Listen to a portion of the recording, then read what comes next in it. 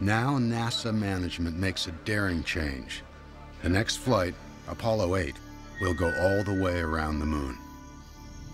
My initial belief was this was absolutely crazy. But I realized that risk had to be taken if we were to achieve Kennedy's goal of landing on the moon within the decade. It will be the ultimate test for the mathematicians in the trench, navigating a spacecraft towards a moving target 250,000 miles away. We were used to just going around the planet, and this was the first time that we were going to take people and send them to a destination. Apollo 8 will also be the first time men ride the giant Saturn V moon rocket. That was going to be the long pole in the tent. That big Hummer that had to get us out of the atmosphere, everybody knew that that one was going to have to be done right. It overpowered you. To me, this was the greatest miracle of technology associated with the entire Apollo program. Taller than a 30-story building, the Saturn V weighs 6 million pounds. Just handling it takes a collection of huge, complex devices, each a marvel of engineering. To move it, a self-propelled platform bigger than a baseball diamond. To service it, a tower taller than the UN building in New York. 9 movable swing arms carry it electricity and fuel. Each weighs 30 tons. Underneath it, a flame deflector, taller than a 6-story building, will keep the exhaust from bouncing back. Without it, the rocket would destroy itself. Hold-down arms keep it bolted to the pad until the engines reach full power. They must all release within 30 milliseconds of each other, or the rocket will tip over as it starts to move. By December 1968, the rocket is ready. Apollo 8 astronauts Frank Borman, Jim Lovell, and Bill Anders are about to become the first humans to head for another planet. Gene Kranz can only watch. He's training for the next flight. I was sitting out Apollo 8, and this is probably one of the times in my life when I really appreciated being in the sideline during the course of the mission, because I had the ability to feel every emotion. I didn't have to suppress it like the guys on the console. 20 seconds and counting. 15 December seconds. 21st, at 6:51 a.m., the beast comes to life. Except for a nuclear bomb, the noise of the Saturn V is the loudest man-made sound on Earth. The hold-down arms release, and 6 million pounds of rocket begins rising. Every controller held their breath because we want that guy to fly.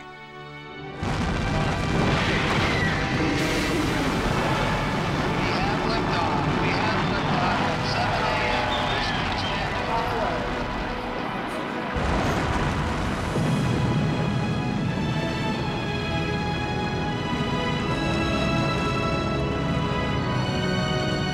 Tower clear.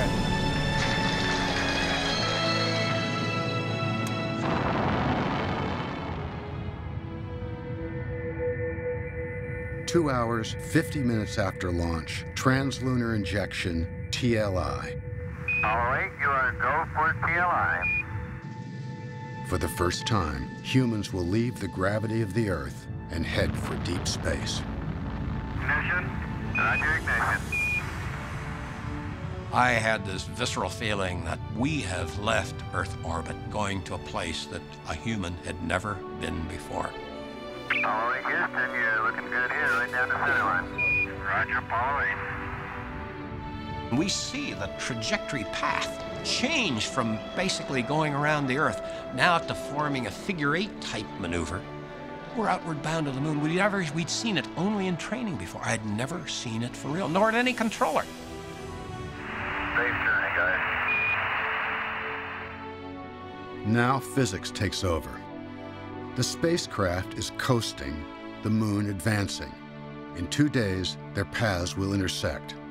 Then another new unknown, lunar orbit insertion. If the LOI engine burn isn't just right, Apollo 8 could spin out into the solar system or crash into the moon. As we approached the moon, everybody's anxiety, started raising because we knew that we were about to do something that was irreversible. We're just sitting there waiting. It's like waiting for a funeral to start. You have one engine that has to work perfectly, and if that engine doesn't work, you're not going into orbit around the moon, or if you're in orbit around the moon, you're not coming back home. Apollo 8, Houston, trajectory and guide foot good. Over. The engine burn will happen behind the moon, out of radio contact. Until Apollo 8 reappears, no one on Earth will know if the trench's equations are right. See you on the other side. Apollo 8, Apollo 8. Christmas Eve, 1968. Astronauts Frank Borman, Jim Lovell, and Bill Anders in Apollo 8 have just disappeared behind the moon. While they're on the other side, they'll perform a critical engine burn. The trench has calculated the exact instant Apollo 8 should reappear. If the engine burn was successful, then they'd come around at this time and we'd see them. And if they didn't do the maneuver, then they would be early. We've heard nothing yet, but we're standing by.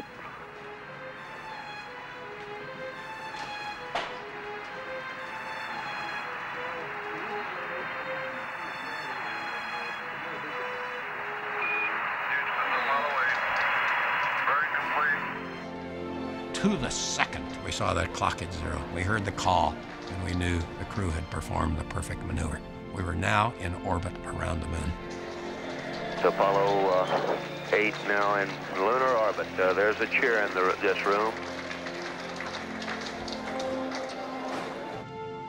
For the first time, humans have arrived only 60 miles from another planet. I think the best way to describe this area is a vastness of black and white. Absolutely no color. Then the crew, and everyone watching on Earth, sees something else.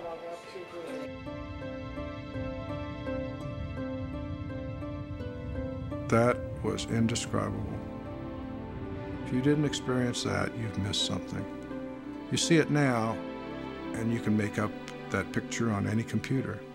But that was real, and it meant a lot to me, and it meant a lot, I think, to every human being on Earth that saw it. And then they did the unbelievable. I just couldn't believe it. In the beginning, God created the heaven and the earth. They started reading from the book of Genesis. And this was on Christmas Eve. And the earth was without form and void. And God said, "Let there be light." And there was light. And God saw the light, that it was good. And God called the firmament heaven. This was the surprise. Everything else had been pre-planned.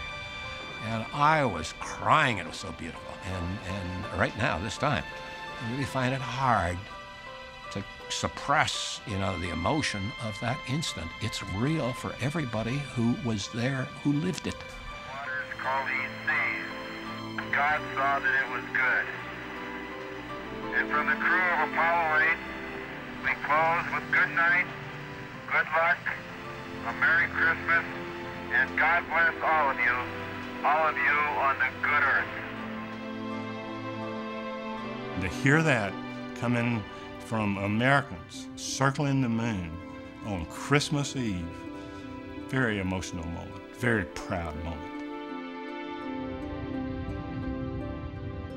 Apollo 8 is a turning point in history, giving humankind its first look at our home as it really is.